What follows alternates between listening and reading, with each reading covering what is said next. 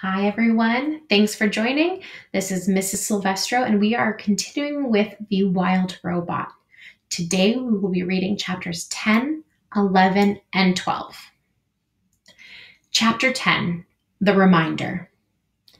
I should remind you, reader, that Roz had no idea how she'd come to be on that island.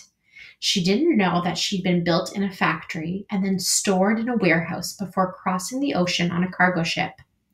She didn't know that a hurricane had sunk the ship and left her crate floating on the waves for days until it finally washed ashore. She didn't know that she'd been accidentally activated by those curious sea otters. As the robot looked out of the island, it never even occurred to her that she might not belong there. As far as Roz knew, she was home. Chapter 11, The Robot Sleeps. Roz stood on the peak and watched the sun sink behind the ocean. She watched shadows slowly spread over the island and up the mountainside. She watched the stars come out one by one until the sky was filled with 1,000,000 points of light. It was the first night of the robot's life. She activated her headlights, and suddenly bright shafts of light were beaming out from her eyes and illuminating the whole mountaintop. Too bright. So she dimmed them. Then she turned them off and sat in the darkness and listened to the chorus of nighttime chirps. After a while, our robot's computer brain decided it was a good time to conserve energy. So she sat and anchored her hands to the rocks. Her non-essential programs switched off, and then, in her own way, the robot slept.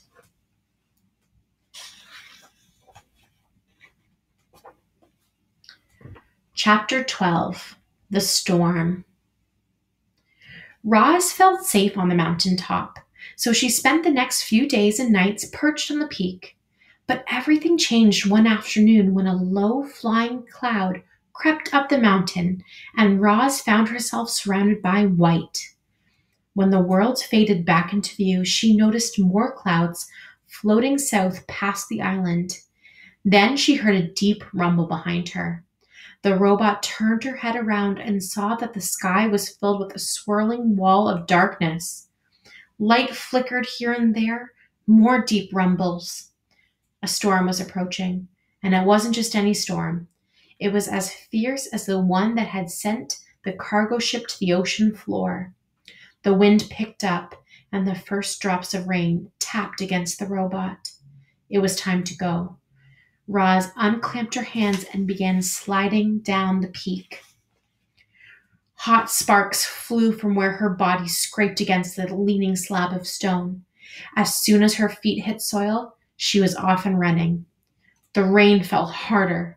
The wind blew faster. The lightning flashed brighter.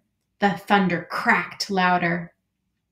So much rainwater was falling that rushing rivers of runoff started springing up everywhere. Roz splashed down the mountain, searching through the gloom for any kind of shelter, but she should have watched where she was going. Her heavy feet slipped and tripped, and she tumbled right into a mudslide.